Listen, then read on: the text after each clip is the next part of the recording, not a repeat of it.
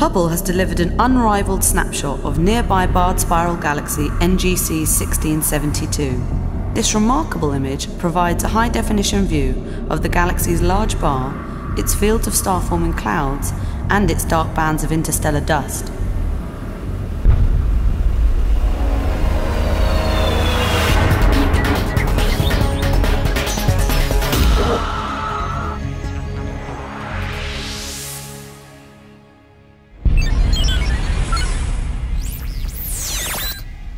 This is the Hubblecast, news and images from the NASA ESA Hubble Space Telescope.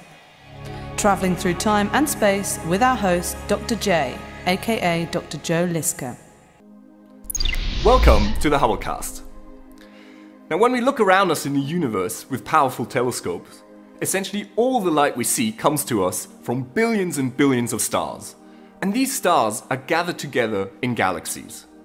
So galaxies are essentially just huge collections of stars, gas and dust, and they come in an enormous variety of different shapes and sizes. Now today I'd like to talk to you about one particular galaxy, and that's NGC 1672, located in the Dorado or Swordfish constellation. Now here is a spectacular brand new image from the NASA ESA Hubble Space Telescope. As you can see straight away, it is a spiral galaxy.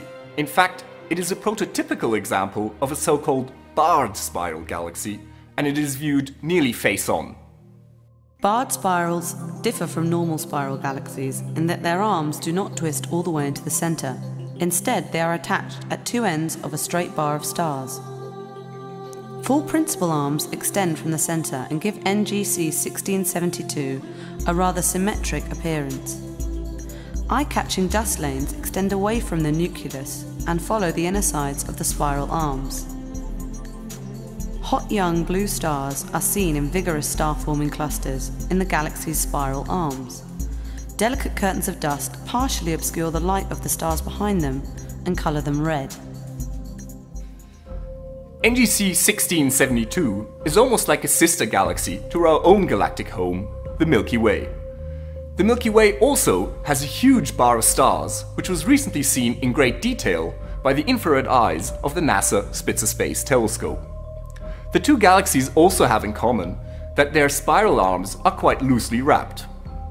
Now, astronomers believe that barred spiral galaxies have a unique mechanism that channels gas from the disk inwards towards the center of the galaxy. And it is thought that this gas also makes a really good meal for a putative supermassive black hole that sits at the center. Moreover, bars are thought to be quite short-lived.